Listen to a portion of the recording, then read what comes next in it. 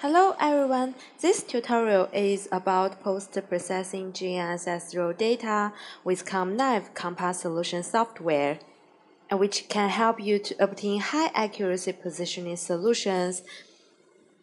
So in this presentation, I will cover the basic overview of the Compass solution interface, importing and analyzing GNSS data, and exporting coordinate reports.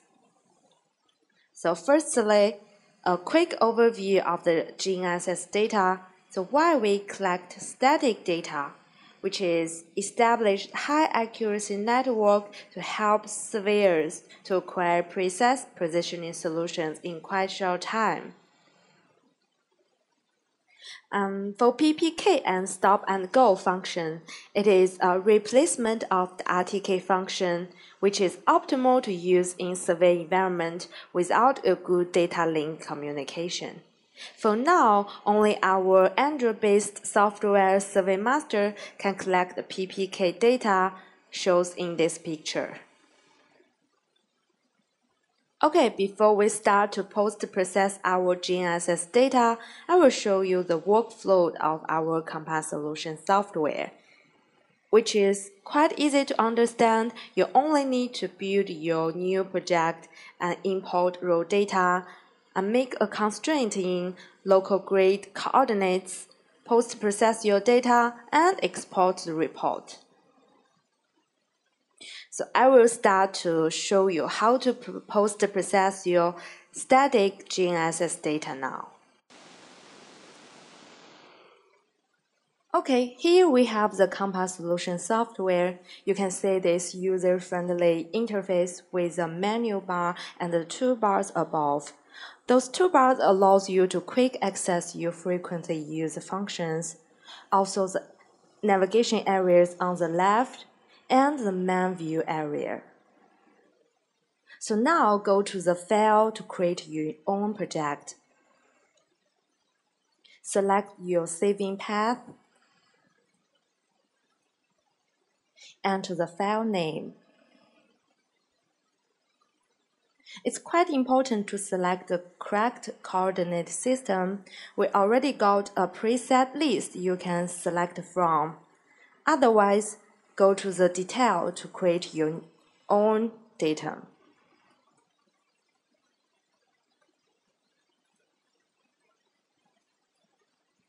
And for the datum convert, you can enter the 3 or 7 parameters, but in this case, we just leave it alone.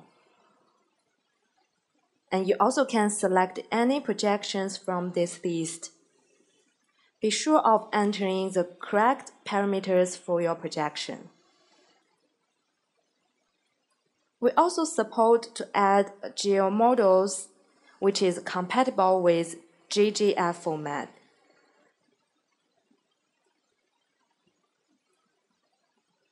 So now you select the datum you create and click OK to activate this datum in your project. Then we import our GNSS data now. Commonly, we support 3 kinds of the format, and the ComNav is a default one. And select your data. Now you can see the baseline is formed on the map view. And then go to the Observation tab in the navigation area and select the specific file you want added, and make sure the observation window is shown on the main view area.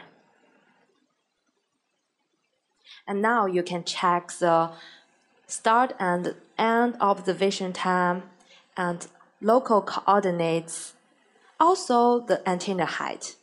So right-click to change the property of this file. For station name and antenna height, we commonly have 3 measuring methods of the antenna height.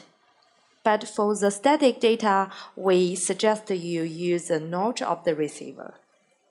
And then select the T300 tab.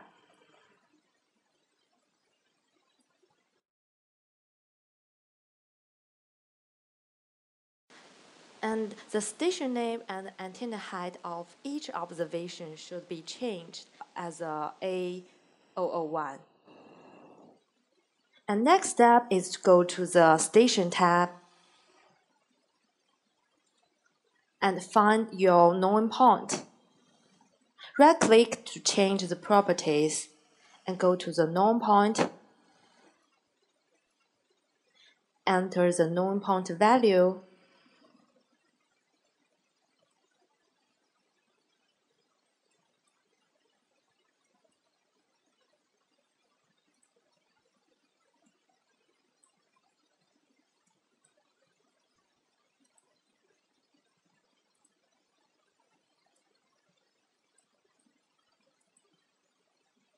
And check the count string.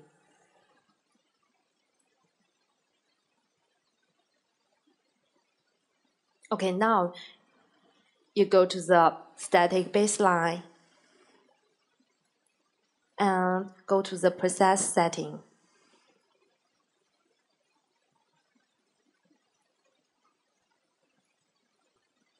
In this setup windows, you can change the processing parameters based on your requirements, but we suggest you to leave these items as a default. And then process all the baseline.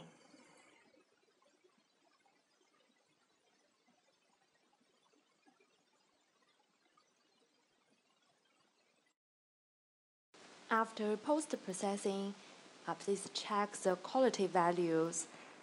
Be sure of the ratio values is larger than 3 and RMS value is in the millimeter level. And if the RMS value and the ratio values cannot meet this standard, just go to the output window, filter out the noisy data manually.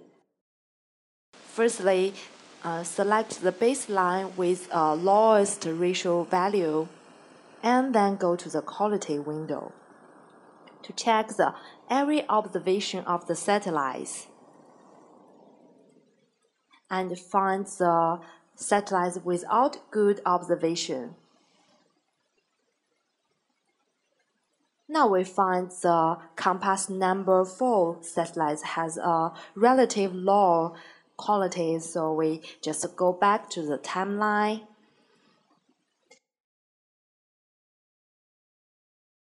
and delete the observation data of the number 4 compass satellites. And then process this baseline along. You can see we get a better result now. And you also can right-click this baseline to delete, forbid, or use this baseline as a part of the solutions. But we are not recommending you to delete any baseline from this part. Next, go to the adjustment setup. Commonly, we use the 2D height fitting models to adjustment your baselines. And remember to go to the free adjustment, select the fixed station, and click OK. And now to run adjustment.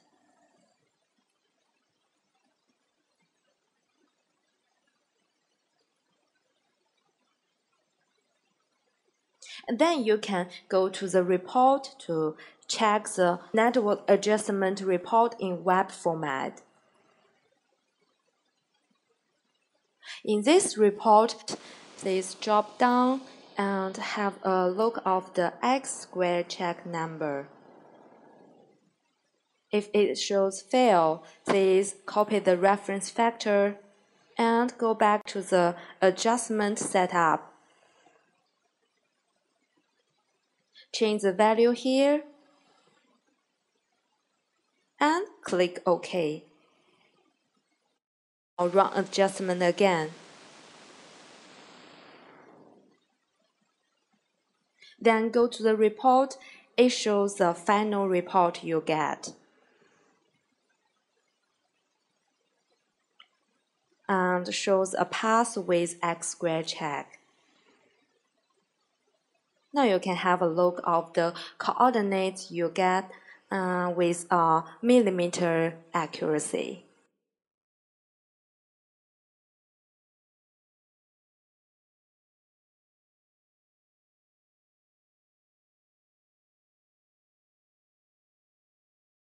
And you also can output the report in other formats like DXF, TXT, and KML. Most common one is a TXT, so click Output. And this TXT file is automatically saved in your saving path.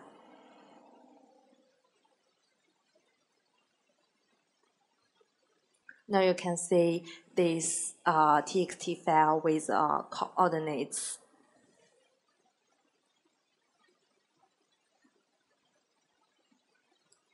And then remember to save your project at the end.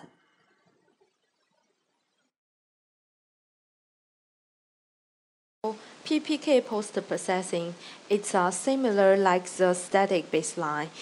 Remember, plug your dongle into your computer.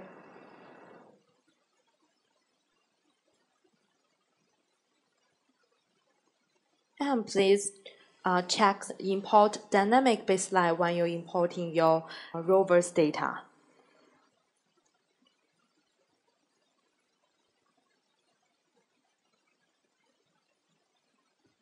And go to the observation to change the property of the base.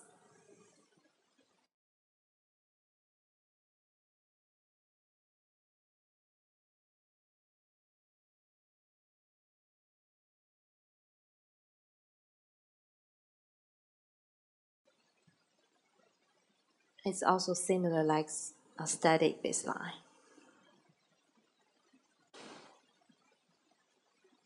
And you don't need to change any properties for the rover's data.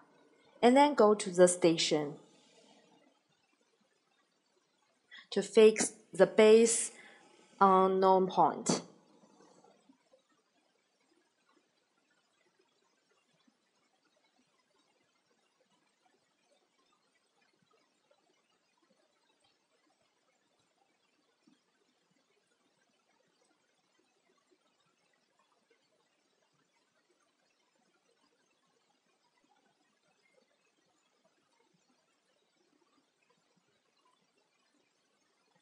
And check the constraint.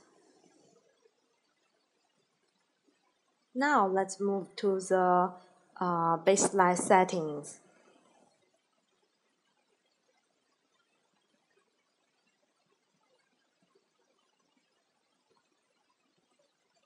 You need to change the interval as 1 per second and leave other items alone.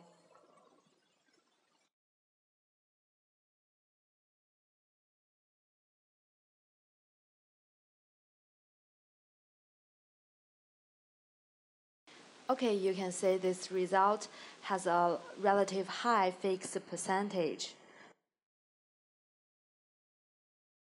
Go back to the map view, you can see this dynamic baseline on this screen.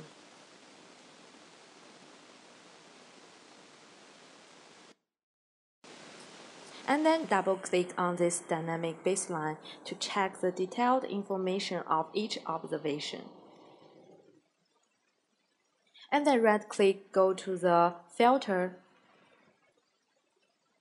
to set the format as a projection, which means you will organize your output report in your local grid coordinate system. And click OK. Now you can output your PPK report.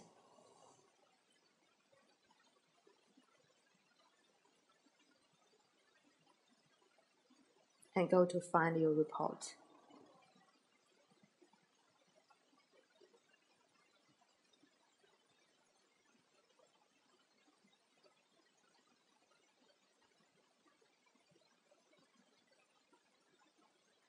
And finally, remember to save your project. If you have any problems about ComNav Compass solution software, please contact us through this email. Also, you can follow us on Facebook. Okay, thanks for listening and see you next time. Bye.